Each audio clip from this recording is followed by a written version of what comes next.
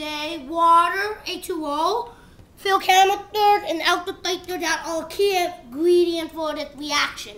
The first thing to do is open one of your fill canisters. Second thing to get your H2O out. Do this a little bit. That will be enough. The fourth thing to do is open one of these outside the packs.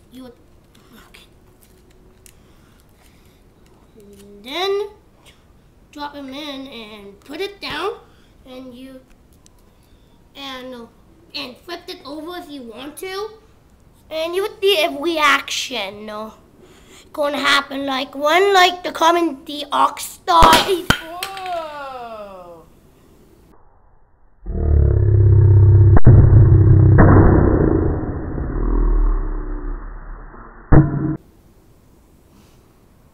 When the carbon dioxide and the bubbles react, get all the air molecules very tight and pop. That's how you do the filament. That's how you do it, the filament.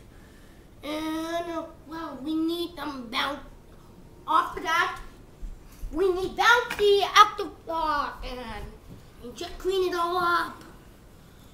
And that's how I do the filament. Make sure to clean off your candle tops after the filament.